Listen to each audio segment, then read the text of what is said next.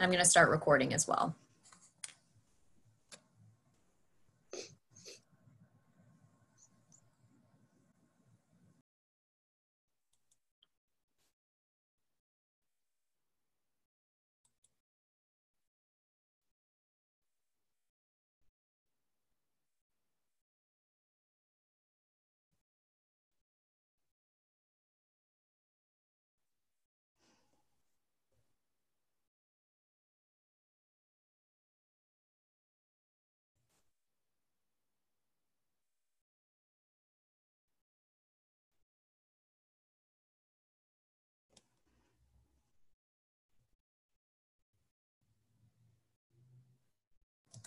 Welcome, folks. We'll get started in just a minute or two. We want to give everyone a chance to join us today. We will be recording this webinar, and it'll be available to all those folks who pre-registered, and you can feel free to email us as well to request a copy. We have disabled the chat for this webinar, so please use the Q&A if you have a question.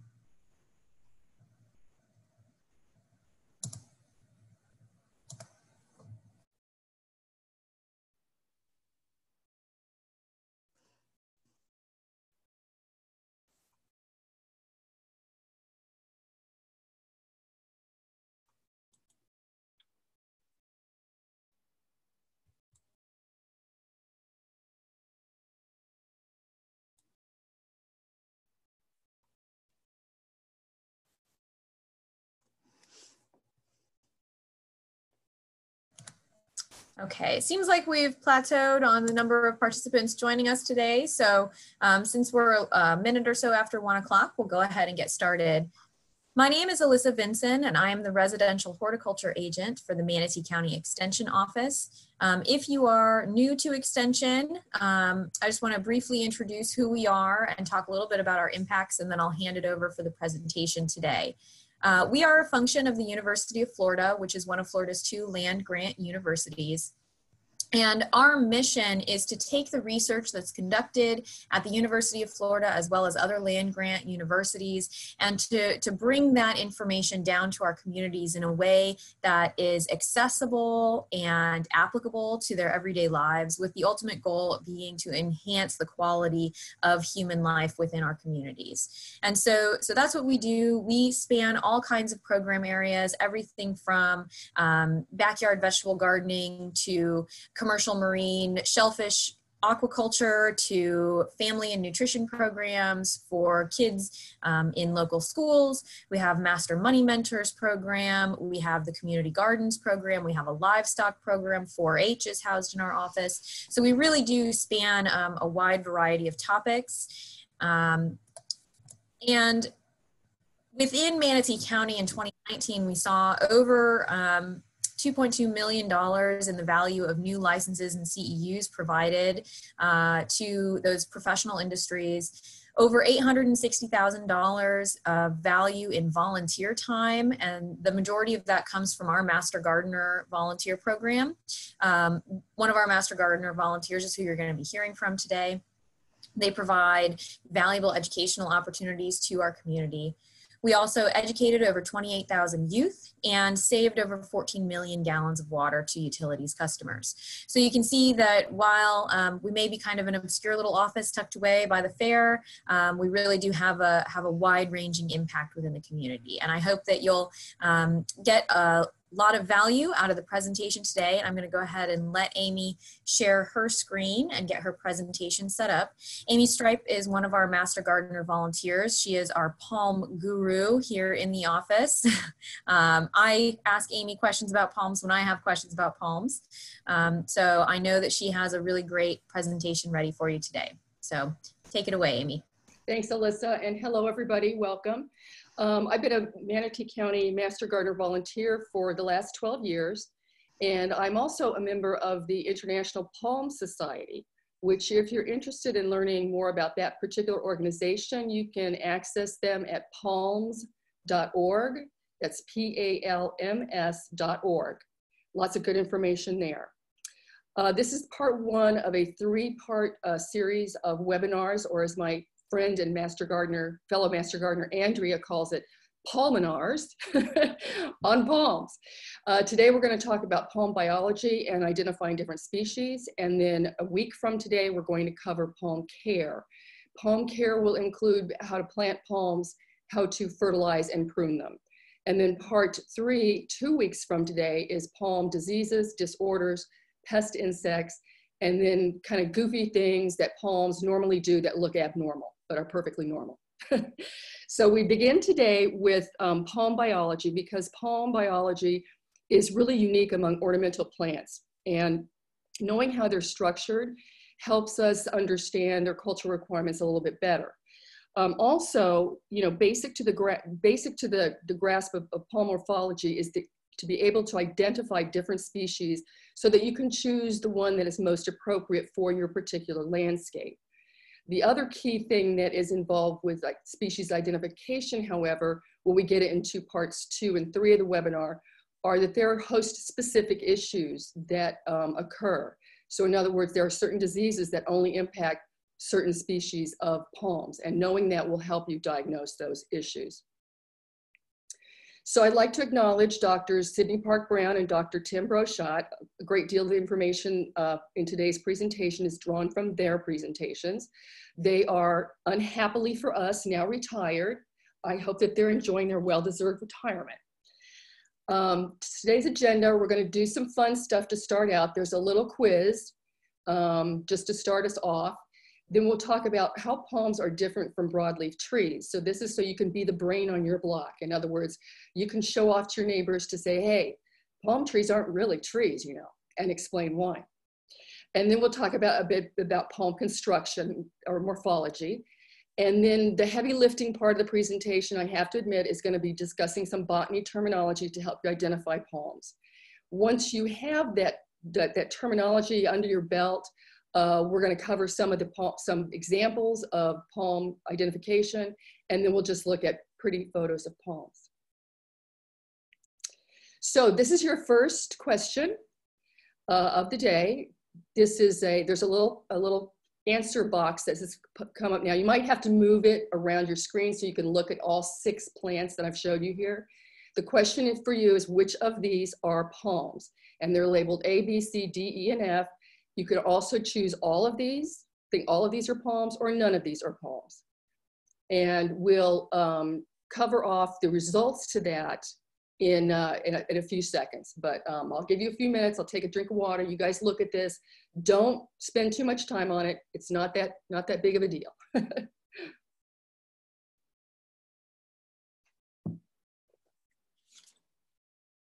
Okay. Can we get that off the screen? There we go.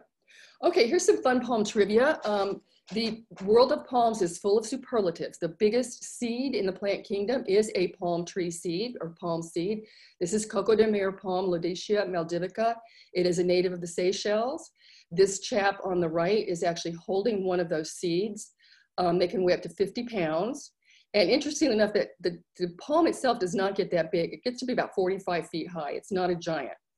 But it's just for grins. I went on eBay this morning, and first I Googled this seed, and I ended up with an eBay link. And this is like on eBay for upwards of $1,000.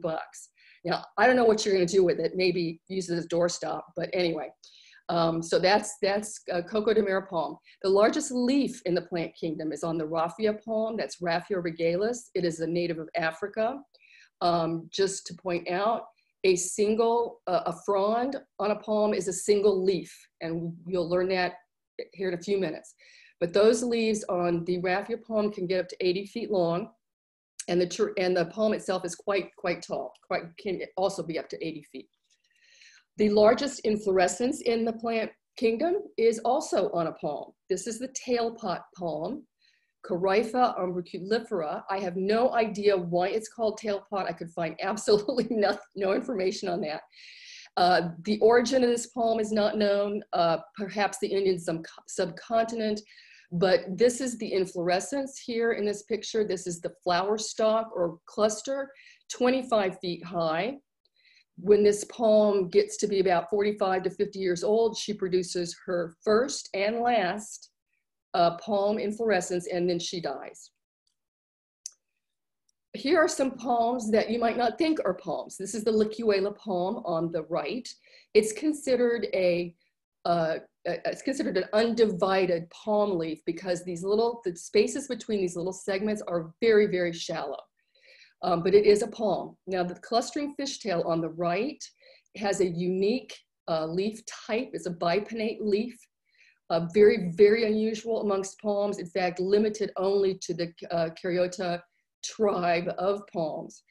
Coincidentally, the fishtail palm, by the way, is also one that once it produces its inflorescence, it also dies. There's a name for that I can't pronounce, but anyway, that suffice it to know that that's what happens. It is a fairly common palm in landscapes, at least here in Central Florida.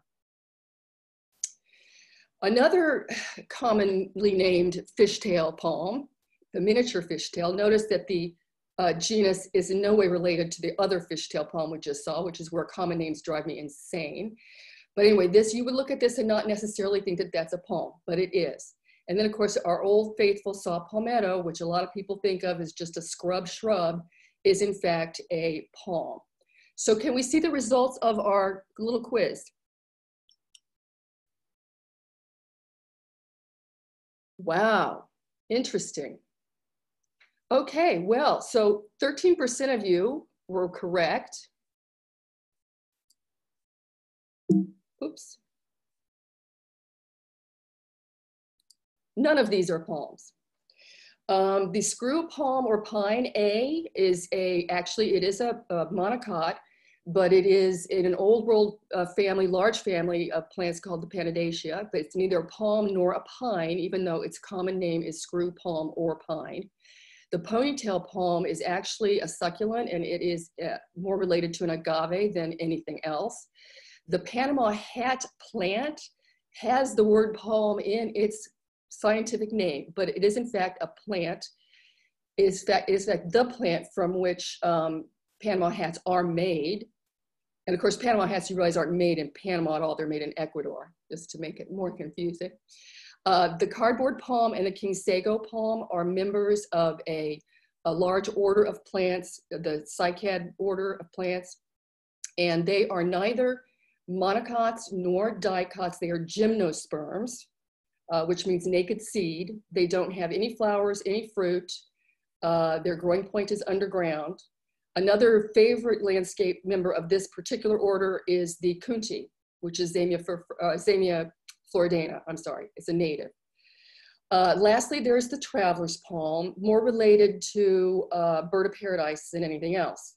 Now, just to make life even more interesting, there is actually a palm, a true palm, which has the common name traveler's palm, but it looks nothing like this, and it is actually Wallichia distica is the scientific name of the commonly named traveler's palm that is a palm. Confused? I don't blame you. All right, so how are palms different? Palms are monocots, so they have more in common with the grass than with a true tree. Both grasses and palms are monocots. They have one seed leaf, one growing point. They are unbranched. There is no true wood or bark on palms. The veins on the leaflets, as you can see in this, the little seedling here, are parallel. And most, in fact, I would say 99% can only be propagated from a seed. Seed germination is slow and uneven, so that's what makes certain palms more expensive than others. The vascular system is quite different on palm trees compared to hardwood trees. On hardwood trees, you have the outer, these are cross sections of trunks, obviously. You have the bark, the outer layer of bark on the hardwood tree, followed by the cambium and phloem layer. The phloem is the carbohydrate or the food, if you will, for the tree. It travels up and down. Then interior of that is the active xylem. Xylem is what transports water. It is unidirectional, only goes from the bottom up to the top. Now, as hardwood trees age, they add successive layers of cambium and phloem and active xylem, and that's what gives you your tree rings. In a palm, however, there is no true bark. It's called pseudobark. And inside the central cylinder are bundles of xylem and phloem, and they lengthen as the trunk or stem lengthens on the palm. I sort of picture them as like a fiber optic cable. They're just bundled in there together. Now they produce, there's no secondary growth of any of those tissues in a palm. So they only produce them once and done. The pseudobark, by the way, is actually dead tissue. So unlike a hardwood tree that adds diameter to the trunk every year, a palm trunk or stem, as it's more accurately called, does not. The palm stem has to reach its maximum diameter before it starts going up the way.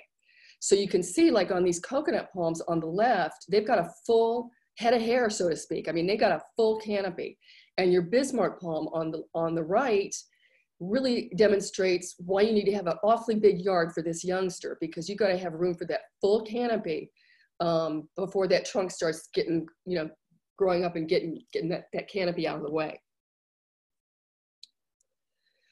So trunks behave differently from hardwood trees in the sense that palm stem wounds are permanent.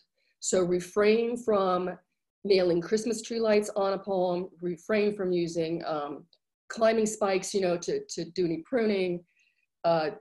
They really don't like that kind of thing, because as you saw, the phloem and xylem does not grow a new vascular system. So this is a palm on the left here where somebody has nailed some sort of a notice or something like that and ripped it out. Now, what happens is I've seen cases where holes in palm stems where the tissue, and I think it's probably just a function of gravity, where the tissue will kind of compress around the hole, but it never really, it's not growing anything new, and it's never going to be permanently closed. So that's obviously an open wound for infection, disease, pests, etc. Now, hardwood trees, on the other hand, you can see this. I love this picture actually on the right. I found this on YouTube. I think this was a hardwood tree that was staked with a piece of rebar, and somebody like forgot to take it away. And so basically the tree grew around it, and looks like it bent it in half too. So it's a pretty cool picture. Now, roots are different on palms. Roots on palms are entirely adventitious. Adventitious means that they are originating from an organ other than another root. So in the case of palms, it's usually the stem or the trunk where they originate. And those little palm roots will go hook up to those vascular cables, if you will, of xylem and phloem, and they continually reproduce new roots, these new roots. Sometimes you get a situation like on this foxtail on the left. Very, very commonly you see a flared, you see the pseudobark flaring out at the base of that palm, because it's just gotten way enthusiastic in terms of developing its roots. The Phoenix species, the date palm over on your right, that just shows that the root initiation zone extended up the stem. It's perfectly normal. It's nothing wrong with the palm. Those roots, I will have to say though, are dead roots because they have to be in contact with the soil to be living. Okay, palms are usually in our state, at least in Florida, are usually nutrient deficient. There's a number of reasons for that. And that is because I would say most of the palms that we use in our landscapes for ornamentals are not native. That's for starters. And the other reason is because our soils typically are very poor in terms of nutrients. But the number one reason why palms in landscapes, maintained landscapes, are deficient is because of improper fertilization. And that's your teaser to watch next week. That's a really cool story to tell. I have to have a little disclaimer here. These pictures were taken of palms at the University's Fort Lauderdale Research and Education Center. And these deficiencies were actually induced by scientists as part of an experiment. The sable palmetto is the cabbage palm on your left. That is a native palm. You will hardly ever, ever, ever, ever see a nutrition deficiency on a sable palmetto. On Phoenix robellini, on the other hand, yeah, you're pretty much going to see that every time. Okay, palm construction or morphology. So the terminology that's in parentheses is kind of our colloquial use of terms, and I admit I use them interchangeably. but the word that precedes the parentheses is really the correct terminology. So the stem is actually, the trunk is actually a stem. And you often see on palm stems old rings that are scars of where old leaves were. There's all sorts of characteristics that are interesting about different species on palm stems. The lollipop at the top is called the crown. It's the canopy. The spear is the newest emerged leaf, the newest emerged unfurled leaf, I should say. Now, a lot of times people will say to me, you know, Amy, you always say there's only one spear leaf, but you know what? Like on my foxtail, I was always seeing 3 spear leaves. Well, what you're seeing actually is a newest leaf, that's the newest emerged leaf, and then you're seeing kind of a secondary and then a tertiary type of spear leaf. They're older leaves than the newest, they just haven't completely unfurled yet. The apical meristem, this is the growing point of the palm, the bud or the heart. This is where all the new leaves are formed. If you were to cut it in 2, you could see all these undeveloped new leaves in there. Really kind of cool to look at. But if the apical meristem gets injured, or say gets a insect pest or a disease, or maybe a fungal rot of some sort and dies, the entire plant will die. That is really the end of the plant if the apical meristem is not alive. If it gets damaged but survives, you might see leaves that come out looking funny, like damaged, until newer leaves can develop and come out normally. Now the frond, this is one leaf. This thing that we call a frond is one leaf, and those little green things are leaflets on feather type palms. On fan palms, they're called segments. And then of course you have your root initiation zone down here. Now roots on palms, there's a few kind of anchor roots, but there's a lot of little feeder roots, and they can extend out quite a ways from the base there. They can go out as far as maybe 40 or 50 feet, which has real implications about fertilization, which another teaser for next week. Hadn't thought about that. But the other thing to know is that the roots of palms will never, I shouldn't say never, but I've never seen an instance where roots will do things like oak tree roots do, like, you know, damage pull up sidewalks, or, you know, buckle a driveway or something like that. The roots on palms are very, very fine. So I've never seen a case where a palm root has done any damage to a structure. Now further on the palm leaf or frond, it has the green leafy part is called the blade or lamina. So I think of it like a blade of grass, you know, this is the blade. This, which we want to call a stem, but is not, because we know the stem is actually the trunk. This is called a petiole. And then at the base here of the leaf, sometimes it's a sheath. If it's coming off of a smooth crown shaft, for example, it might be a sheath. If a portion of this is left behind on the trunk or the stem of the palm, it is called a boot in some cases. So, all right, here's the heavy lifting section. Get ready. There are 5 leaf characteristics we're going to look at for palm identification. The trunk, again, which is really the stem, spines or teeth, color of the foliage, and then flowers and fruits. So first characteristic of the leaf, what is it shaped like? Does it look like a feather? Does it look like a fan? Pretty simple, right? So the feather type shape has leaflets. These are leaflets. On a fan-like shape, these are called segments. More on this later.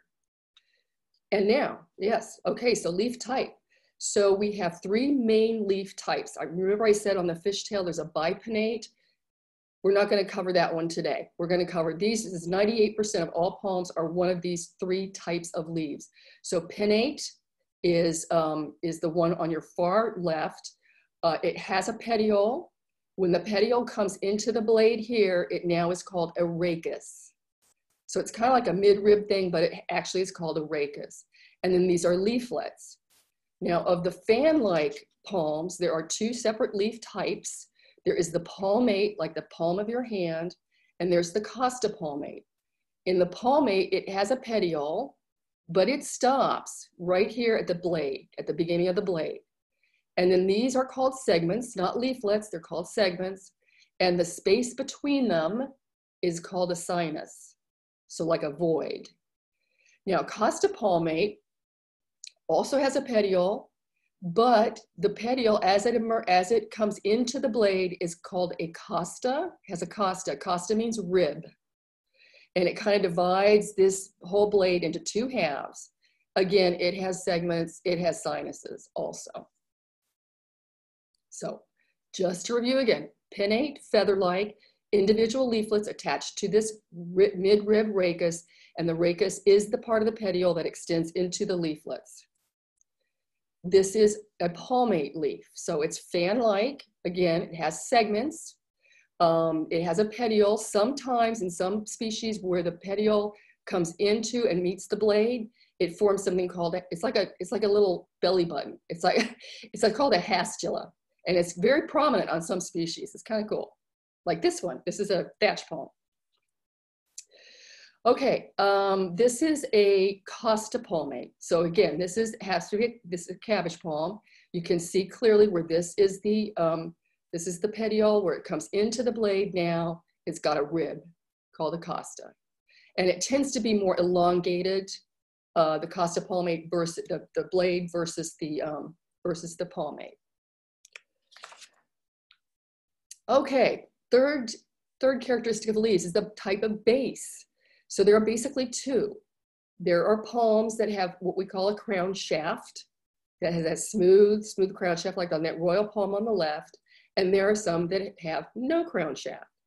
Now, the crown shaft is only on feather palms, but not all feather palms have crown shafts. Okay, so this is a royal palm. We call it self-cleaning because when this leaf dies, it naturally falls off on its own.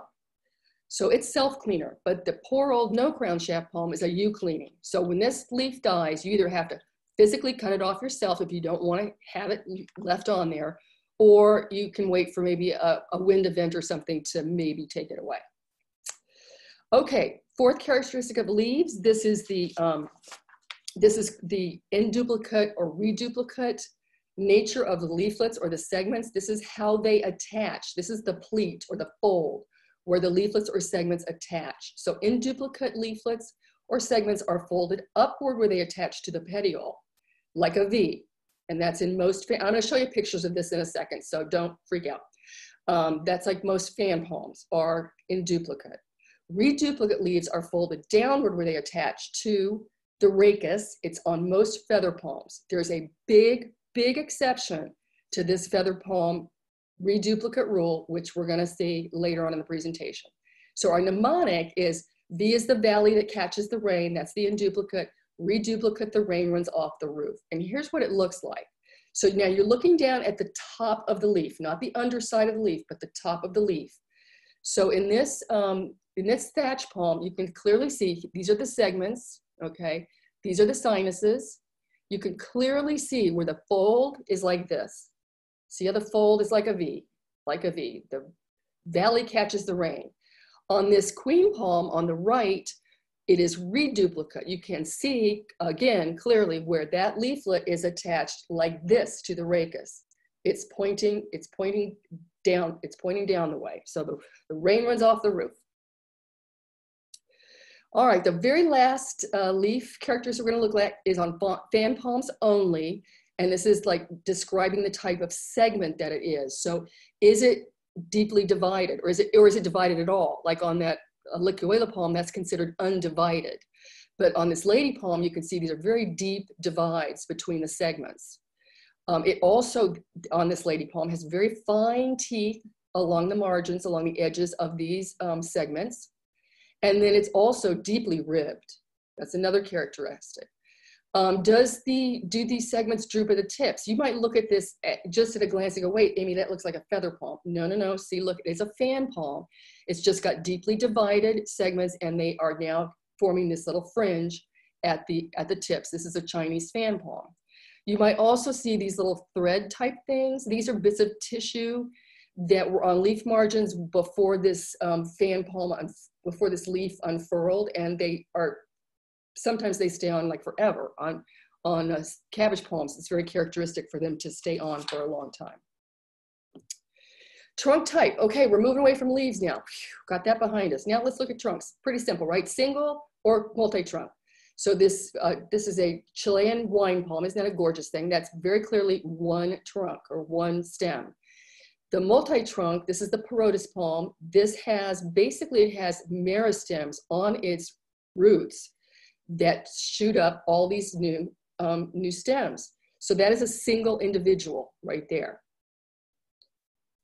Not that fast. It can get tricky though. These are all individual plants you're looking at here. So the Adenina morelli, a lot of people think is a clusterer or a clumper. No, it's not. This is done in the nursery. These are 3 individual palms that they have planted together for the simple reason that it looks better in the landscape. It's aesthetic. A single one of these guys, this is the Christmas palm. They're very skinny trunk. They kind of look funky on their own. But I can almost guarantee you that in about 50% of the cases when they do this, you're going to lose one or more of those stems. The reason is because we don't know what the reason is. It could be root competition or who knows. But it's very, very common for one or more individual to bite the dust here when they do those types of things. Now the palm on your right is a parlor palm. Those are all individual palms. It just happened to have self-sown like crazy.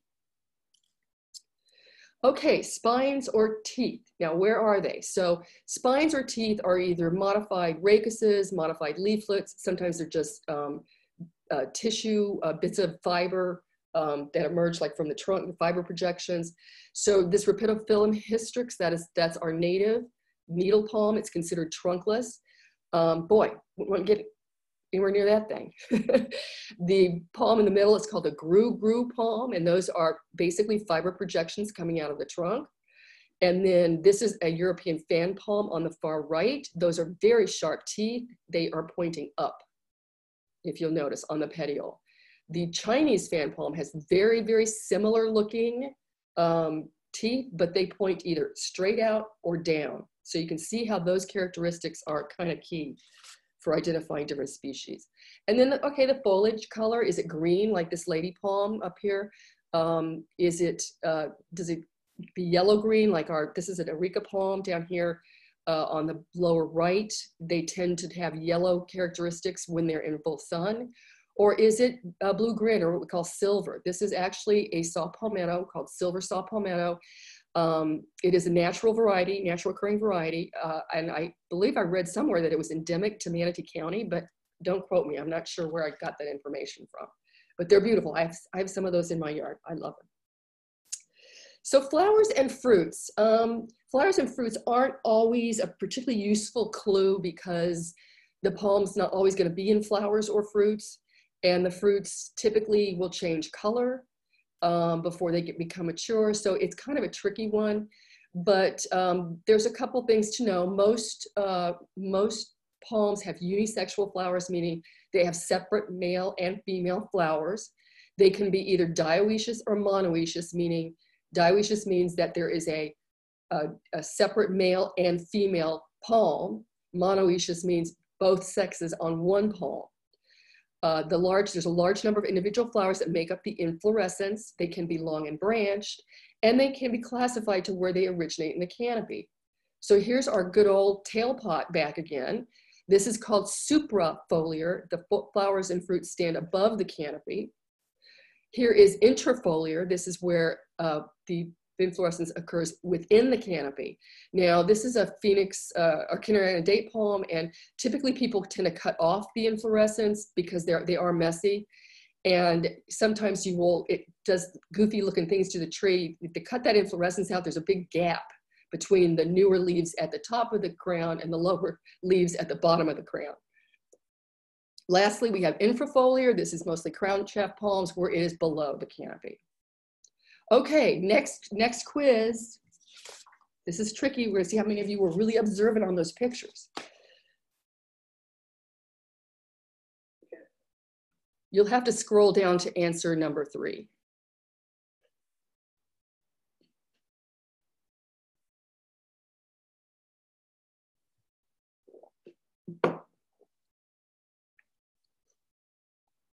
Okay. Do we have results?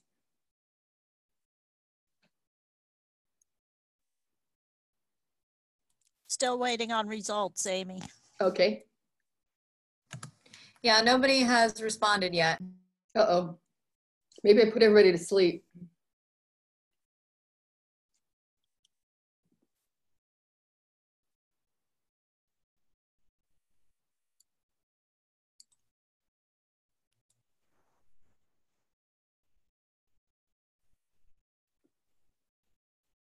Okay, well, we'll move on. So the answer to the first question is the technical term for a frond is a leaf. An example of a feather palm is actually going to be the pygmy date palm, and in duplicate means that you have an upward V on where the segment or leaflet attaches to the midrib or petiole. I'm going to go through some specific palms right now using our little tool chest of morphology terminology.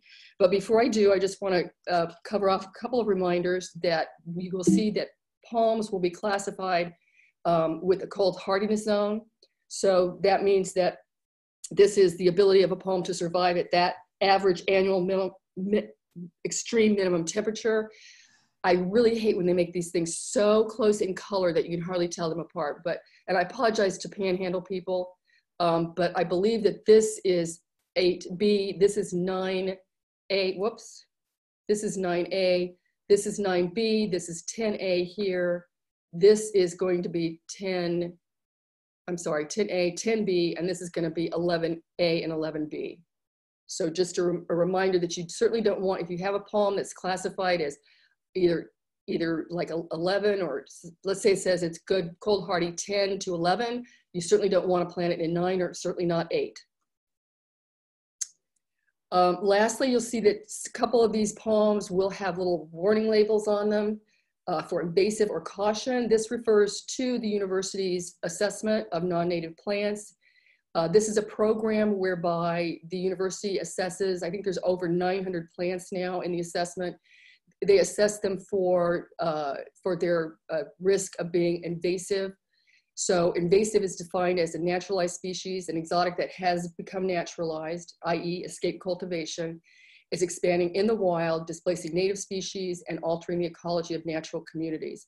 A non-native is an exotic likely to cause environmental or economic harm or harm to human health, okay? A caution is a non-native species that is exotic, at moderate risk of becoming invasive, and must be managed to prevent escape from cultivation. Again, cultivation is kind of what we control. They further go to assess each one of these species as whether as their invasiveness in North, Central, and South Florida. So there might be a plant that is invasive in South Florida, but is not a problem in North Florida, probably due to climatic conditions. But anyway, and you can access that assessment at this URL here. And it's got great pictures, great information, good to know. Okay, we're gonna go through some common fan palms in Florida. By the way, by common, we don't mean recommended, because I just showed you, we've got some that are gonna be caution or invasive. This is the Porotus or Everglades palm. It is a native. It's a lovely screening palm. It is a palmate leaf type. It is in duplicate.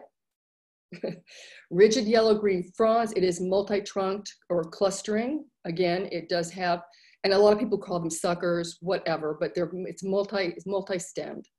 Okay, the trunks are tall, thin, covered with fiber. The teeth are orange on the petiole. These teeth are often paired and point up. And there are fruits. The fruits are orange. They mature to black in December. 25 to 30 feet high. It is, like I said, a Florida native, 9B to 11. Can handle some shade, but by the time it gets to its mature size, it's gonna be in the sun. So it does have problems with manganese deficiency, and it can kill this palm if it gets a bad enough manganese deficiency. That's because people use it a lot in medians or parking lots or in developments, you know, where there's a lot of limestony soil, and it really doesn't like limestony soil. So that's why I have seen this palm fail in situations like that, which you wouldn't think because it's a native, but remember, it's called Everglades palm. So it comes from a lot, its native soil is a lot nicer than what we typically put it into. Here's the cabbage palm. This is our state tree, which always cracks me up. Sometimes called the sable palm. It's the source of swamp cabbage. That's hearts of palm. That's where that comes from. I originally thought that it was called swamp cabbage or cabbage palm because of the shape of the canopy, but actually I guess it's the taste of the hearts of palm. They taste like cabbage or something like that. Kathy can tell you the story on that one. Anyway. So this is a Costa palmate. It has that midrib. It is in duplicate segments, single trunk. The trunks, I will show pictures of this in a minute. The trunk is covered with leaf bases or boots or can be smooth. Now these of course are all genetically individuals. They all grow from seed, so they're all going to be different. So sometimes they retain their boots and sometimes they don't. It's just however it was genetically engineered or designed, I should say. Smooth petiole, no teeth. There are threads in the sinuses, green or gray-green fronds, and then they have brown-black fruits that are 1/4 of an inch and shiny. So there you can clearly see those threads and look at those boots. I personally like the look of those boots. To me, that's a real nice Florida look, but some people don't like them and you can take them off. It's not a problem. And once you've done with that, you can come weed in my yard. Okay, so 20 to 40 feet high. Okay, the literature says up to 90. I've never seen one that high, but I suppose it's possible in the right conditions. It is native, 9 to 11 zones, warmer parts of 8, full sun to part shade. We have a tremendous problem now in at least in Central Florida, I should say Central and South Florida, with lethal bronzing disease on our cabbage palms. And that will be covered off in part 3 of the Palminar. The last one I'm going to go through is the Chinese fan palm. This is Lipstona chinensis. This is a really lovely palm. It, however, is on the caution, is a caution invasive for North Central and South Florida. The leaf type is Costa palmate. It is in duplicate, single trunked. The trunk, it's rings on it when it's young. You see this leaf scars really visible. I'll show you a picture. That's a young one. You can see those ringed leaf scars right here. Whereas on the mature one, not so much. Just wear and tear. There are teeth. These teeth point down and out. Remember European fan, they point up. Light green fronds, and the fruits are blue-green and year-round. They get this beautiful fringe, like we saw earlier, on the tips when the leaves become mature. 30 feet high, 15 feet wide, native of Asia, 9B to 11, full sun to part shade, pest-free. Too bad it's on the caution list. Okay, so now here's just some other palms that we see commonly. This is the lady palm. She's a smaller palm, gets to be at 8 to 10 feet. She's a clumper. It will get chlorotic in full sun. You'll see her turning kind of yellow in full sun. She really prefers the shade. Because it's a smaller palm, I often see it in front of homes. In full sun, it doesn't look great. This is the Bismarck palm. This palm is absolutely beautiful. It also comes in a green form, but people of course prefer the silver. It's just a much more interesting look. When you plant this palm, they recommend that you wait to plant one of these until it has developed a bit of a stem or trunk on it, because that means it has a better root structure. The reason for that is because of windage. Those particular leaves will just catch the wind like crazy. They're like big sails because they are quite huge. So you need a big yard for this guy. This guy can get up to 60 feet tall. Here's the Mexican fan palm. This is a caution in South Florida. This is likely to be the tallest palm you see in your landscape, at least here in Central Florida. Maybe in South Florida, the royal palm might be the tallest one you see, but here, this one in Central Florida, this thing gets out of proportion very quickly. It can get up to 80 feet tall.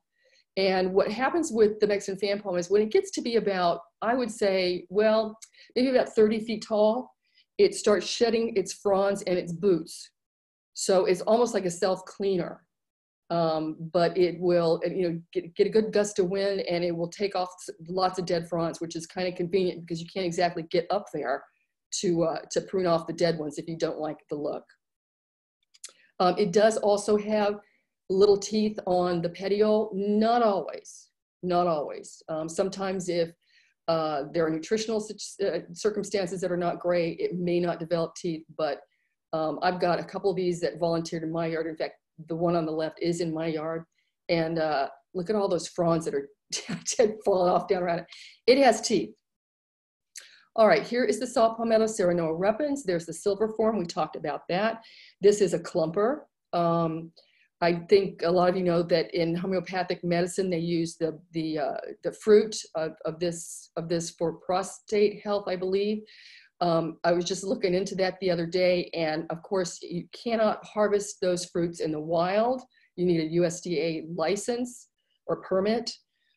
Even if I allowed you to come on my property and harvest them from my own plants, you would need a permit. Now, I can harvest them off of mine, but you can't if you come in my yard without that permit. Kind of interesting. This is the windmill palm, Trichycarpus fortunei. I love this palm. It is very underutilized. See how when they become more mature, they develop this little fringe similar to that Chinese fan palm on their leaves. They have this really great hairy trunk on them, a whorled kind of habit of growth in the canopy there, very cold hardy. Love it, very underutilized palm. The European fan palm, you're more likely to see this than this because it grows so slow. This is ideal for containers, big containers, obviously, but it's a very, very slow grower. Believe it or not, it is a clumper. This is a single palm here. There is a form of it, however, that is a single trunk. But I know this particular picture is a clump because you can see more coming up here. Okay. These teeth curve up. The Florida thatch palm, this is a beautiful native palm. Also has a pronounced hastula here, tends to be yellow, tends to have a yellow cast to it. It's not malnutrition, it's just the way it comes. All right, let's look at some common feather palms here. We'll walk through again our toolbox of terminology for a couple or three of these. This is the queen palm. This palm is completely overutilized. Developers love it because it is inexpensive and it grows quite quickly. It's often confused with the foxtail, which we're going to cover next. And by the way, never do what this chap is doing over here. We call that volcano mulching. You need to leave a little bit of bare ground here for some gas exchange with roots. I mean, that can really kind of suffocate your roots there. So this is pinnate, so feather-like. It is reduplicate attachment, single trunk. The trunk is gray, smooth. It has ring scars around it. No teeth or spines, medium to dark green, yellow fruits, which are edible, by the way. And it is on the caution list for North, Central, and South Florida. And the reason why is because this self-sows like crazy, like crazy. It's kind of what we call a weedy plant. 25 feet high, sometimes up to 40 if you feed it well. Native to South America, 9B to 11 the zones, full sun. This is a poster child of palm problems. It has its own flavor of Fusarium wilt, which is a fatal disease of palms, of queen palms and Mexican fan palms, I'm sorry. It frequently shows the potassium or manganese and potassium deficiencies. We call that frizzle top. There's a picture of it there on the lower middle here. And like I said, it readily self-sows. Here's the foxtail. So you can see the difference. Well, first of all, those of you who have been, who have gone, learned everything we've taught so far, realize that this is a self-cleaner and this one is not. This has no crown shaft. So this is a self-cleaning, and in fact, it's done us a favor here, and you can see it's already dropped a dead frond here just for us to see. This is pinnate reduplicate attachment. The leaflets are whorled around the rachis. So it's a lot, it looks like a fox's tail. It has distinctive rings around the trunk, the crown shaft. The fruits are red and about 3 feet long. It's supposed to be dark green. Any of you who sat in on Stephen Brown's presentation a couple weeks ago on palms know that he does not like this palm. So I sent him an email. I said, why don't you like this palm? He goes, it's never green. And that's true. So those are the distinctive ring scars on the trunk, and the fruit looks like that when it's mature. Up to 40 feet high, native to Australia. So here's why. This comes from Queensland. They completely different soil from ours. I have rarely seen a foxtail in Florida that is completely green, including the 3 I have in my own yard, and I know how to fertilize them. It's just a tough nut, but they're beautiful. They're relatively pest-free. So 10A to 11 and full sun. And again, heavy feeders, high fertilizer needs. The last of the palms we're going to go through in detail. This is the Areca palm. What you see here on the left is how somebody's really tidied it up. It looks nice and neat. It's a clumper. What you see on the right is mine. I'm not going to get in there and clean that thing out. So it is pinnate. It's a feather-like leaf. It is reduplicate. Has a crown shaft, meaning it's self-cleaning. It is a clumper. It has a yellow to orange rachis, very distinctive. The yellowing of the leaves is normal, especially in full sun. And there'll be multiple clusters of yellow-orange fruits. It is on the caution list of plants for South Florida.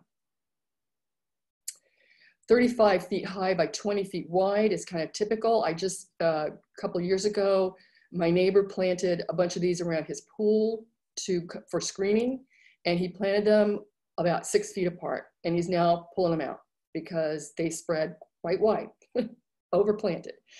Native Madagascar zones 10B to 11, full sun to partial shade, does get Ganoderma butt rot, which is a lethal fungal disease of palms, and we'll discuss that in part 3, but there's a reason for that, and it's because of these multi-trunks and how people sometimes prune them. Potassium deficiency is also an issue with arecas. All right, so here's just some other feather palms that we like to see in our landscapes. This is the Adenidia or Manila or Christmas palm. It's got lots of names. Again, it is not a clumper. It is just planted as though it were in multiples. It's a smaller palm, and it does, in fact, get to be about 15 to 25 feet high, but it's very distinctive because it has a very strongly curved rachis here. See how strong that curve is? Whoops, sorry, I keep doing that. And it has a much wider leaflet than other palms its size. So that's kind of distinctive of that one. The royal palm, this is a native. This guy gets to be from 60 to 90 feet tall. Characteristically, has this trunk kind of that flares out and back in again. That's a very characteristic thing about it. You don't want to plant this near walkways or driveways because it is a self-cleaner, and a single one of those fronds can weigh up to about 30 pounds. Yeah, that's a lot. Here's the cat palm, Chamaedorea cataractarum, which is for some reason been very popular recently. I think they're trying to find a substitute for the Dipsas lutescens, the areca, because that gets so tall. This thing is considered trunkless and probably gets about 8 feet tall. It's a clumper. It likes it shadier, and in fact, it's kind of cold sensitive. So you got to kind of watch that one. I have a neighbor that put this in as a screener right on the edge of the bay. It's getting salt damage. It's getting sunburn. They don't look good. All right, this is probably the most recognizable palm in the world, Cocos nucifera, the coconut palm. There are tons of varieties of it. There's, it's very, very important commercially. The chief crop is copra, which is coconut oil. It is on the invasive. It's considered invasive in South Florida. It's a caution in Central Florida. I don't know why people would plant them in circumstances like this, where you're next to kind of a driveway, because once this gets tall enough, you're not going to be able to reach those coconuts yourself. You're going to have to wait for them to fall down. And you can imagine. I used to live in Miami, and I remember vividly, I used to go running every morning, and one morning I was out running and ran into a fellow runner, and she said, "Did you hear about so-and-so?" I said, "What?" She goes, "She got killed by a coconut falling on her head out running." So from then on, I was kind of like, no kidding. All right, let's talk about date palms. There's many date palms that we use in our landscapes here. They have some common characteristics. Firstly, they're not self-cleaners. They have no crown shaft. Now here is the big, big exception to the pinnate or feather type of palm. These are in duplicate, not reduplicate like most of those other pinnates. This is in duplicate. They have sharp spines, and boy, are they nasty on the petiole. And then their leaves in a single leaflet. So you can see there's a pair, there's a pair, there's a pair, but then there's a single leaflet at the tip. They are dioecious, meaning separate sexes on each tree, and the fruit is edible. Now, not all of the fruit is as edible as one another, if that makes sense. In other words, some taste a lot better than others. So here's this, the Canary Island date palm. This, unfortunately, is another poster child of palm problems. This is getting hammered by lethal bronzing disease, by the palmetto weevil.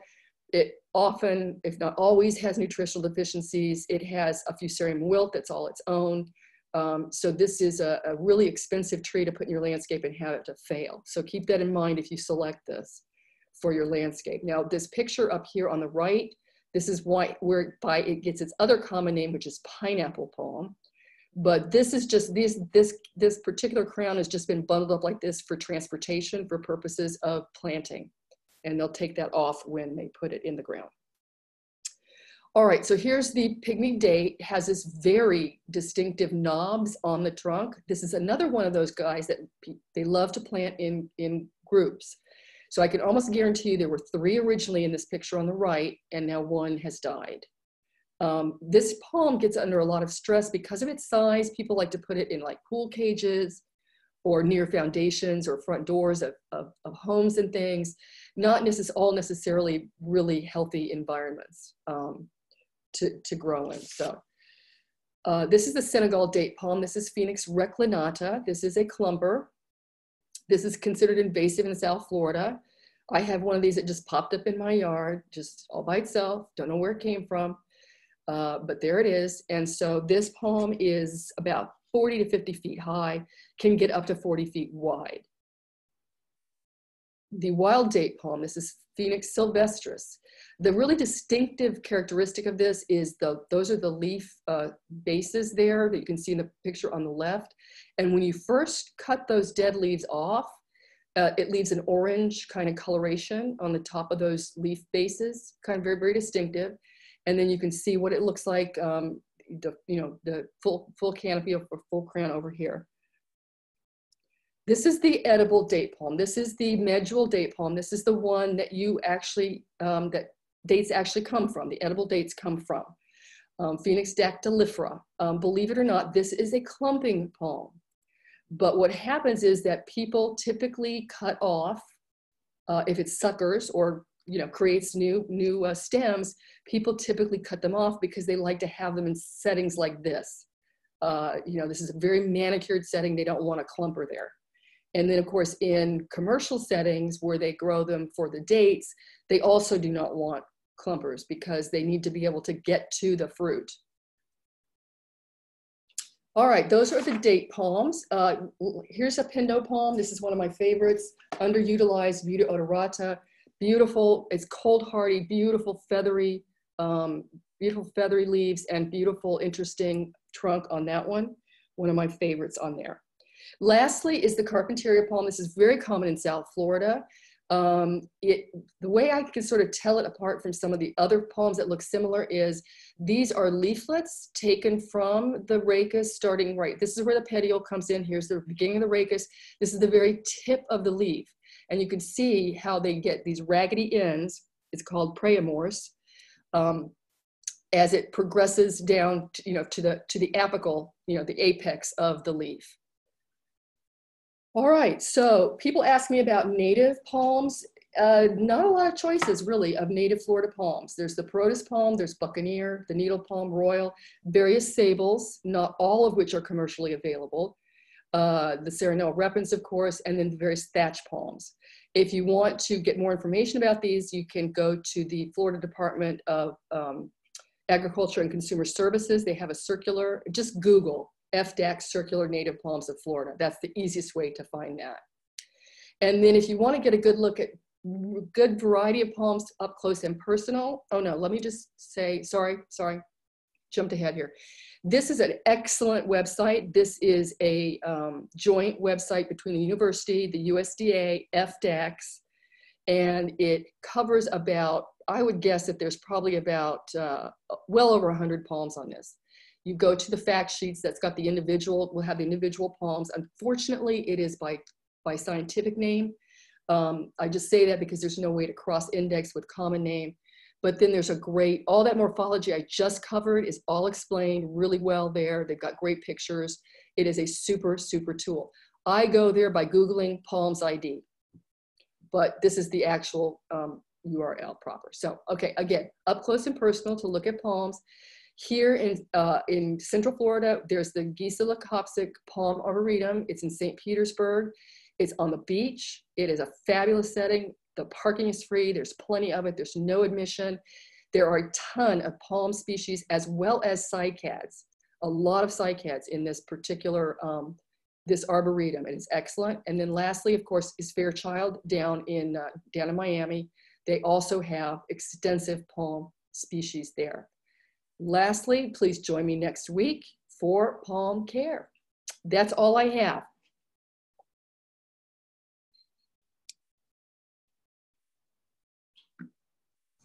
All right, well, thanks, Amy, for that. That was another great presentation. If anybody has any questions for Amy, if you want to go ahead and we can put them in the Q&A here. I went super fast. I'm sorry. I was trying to keep it under an hour. No, that's great. That's great. Did you want me to go back and show people the answers to that last poll that we did? Yeah, I would. I'm curious. Okay.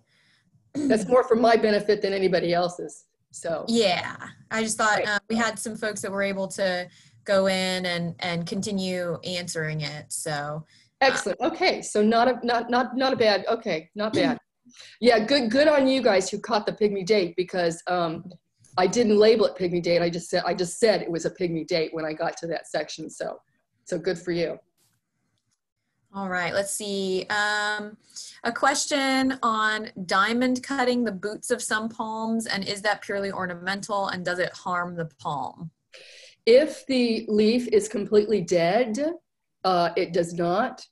But if the leaf is live, you're cutting into live tissue, the answer is yes. You can, two things can happen. You can set up a open area for infection, or you can also impact the nutrients that are available to that palm.